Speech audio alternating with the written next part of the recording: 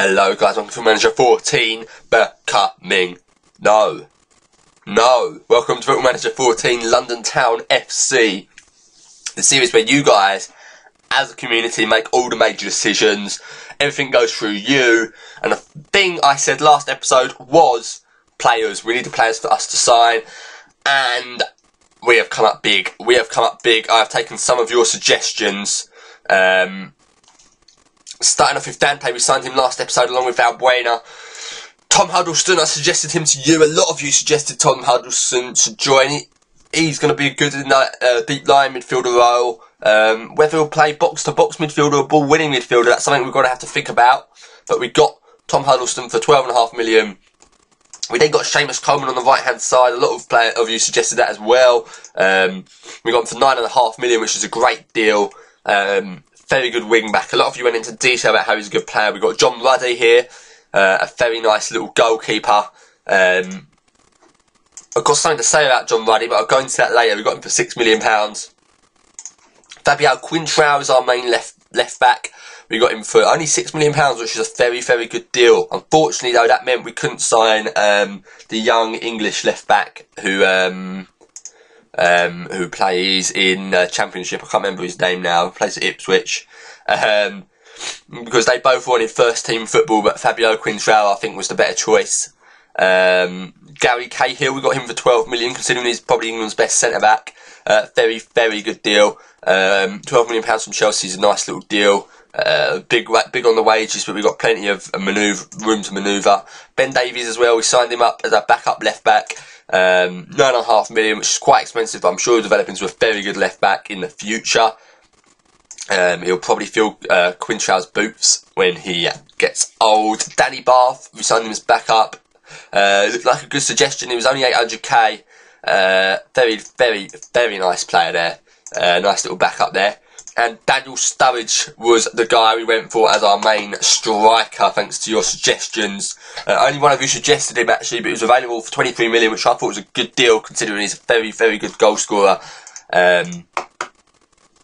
Looks like a very, very tasty player there, indeed. But that's not enough players, really. That is not enough players. This is what the starting lineup looks like at the moment, roughly. We still need a few attacking midfielders. We still need a lot of attacking midfielders, actually.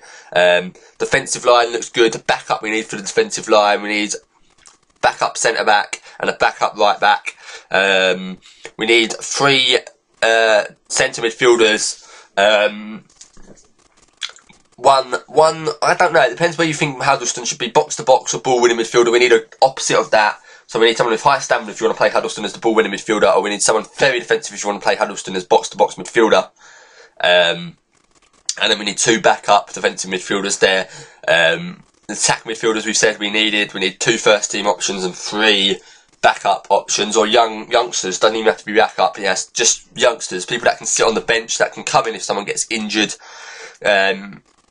Yeah, that's it really. So I just want you guys to comment in the comment section. I want you to make a massive list of all the players I should try and sign. The first list you guys gave me was very good, but we need more. We need a lot more, and we need a lot of backup as well. I think we still need a lot of British players as well. If I do auto select, yeah, we need 2 more British players at least. There's some I've gone in for already off my own back, but you've got the choice to turn it down. We're going to try and get Eric Dyer again. Aaron Cresswell is the left back that turned us down. Jesse Lingard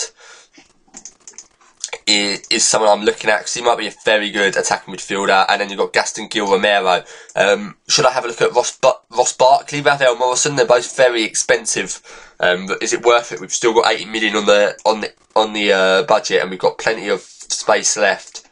We filled up plenty of spaces as well, so think about it. Backup's very important as well. We were offered a very good deal for Sirigu. Just after I signed John Ruddy, they offered him to us for about £6 million. So he's very cheap at the moment. Do you think we should get him? Is he worth getting him, or will it cause too much chaos with him and John Ruddy fighting for that first team place? Will it cause a bit of drama in the dressing room, and is it worth having 2 goalkeepers on very high wages? Let me know about that one. Some of you suggested a lot of players. A lot of them turned us down. A lot of them were on loan, so we couldn't sign them straight away. But we've got them in the shortlist. So yeah, we just need some players really. I'll show you the sort of players that are available on the transfer market at the moment. And should we buy some legends? Should we buy some older players? So these are the players, the attacking midfielder, all the players really that we can sign. Tony Cruz, he'll be quite expensive. Hatem Ben Arfa, Oliver Giroud, Christian Benteke, Adnan Januzaj is very expensive. Oscar there, Shaqiri, he might be quite cheap. Lavezzi might be quite cheap. Blaszczykowski, got Rakitic as well, who's going to be quite expensive. Koke, Stefan El Shaarawy, Aaron Lennon, maybe you want the pace there. Laurent Koscielny, although we've got all our positions in the defence sorted. Phil Jones, Tom Cleverley is injured, so we couldn't sign him. Someone said loan him in and see how he does for a year, but we can't get him because he's injured. Paul Pogba, I'm not sure how much these players will cost, but these are the sort of players that we can sign. So pretty much a lot of players are available. John Obi Mikel might be a very good option for that box-to-box role. He's got very high stamina, very high strength. Maybe he's a good choice. There's a lot of options here. Ika Munyain, Carlos Vela, Abu Diaby, Julian Draxler, Jordan Henderson, Andros Townsend, Jackson Martinez, Roberto Firmino, Adam Lallana. So there's a lot of players. Just give me a lot of suggestions. I think we need a lot of cheap players as well, really. We need a lot of backup. So let me know if there's any youngsters out there I should sign who I can probably get for quite cheap.